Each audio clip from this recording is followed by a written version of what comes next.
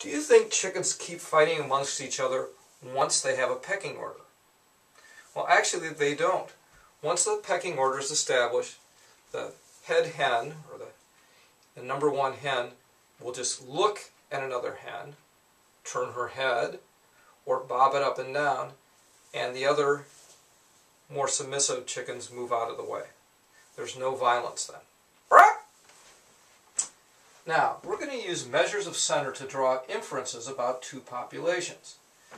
Two polls were taken among a certain class of students. There was 25 students in a class. And they said how many people lived in each home and how many pets lived in each home. Just looking at this, you could tell that on average there's more people per home. If there's 25, we could count this way. 1, 2, 3, 4, 5, 6, 7, 8, 9, 10, 11, 12. This is the 13th.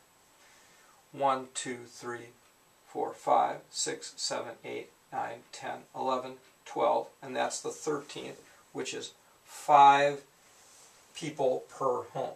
Let's see what it is with pets.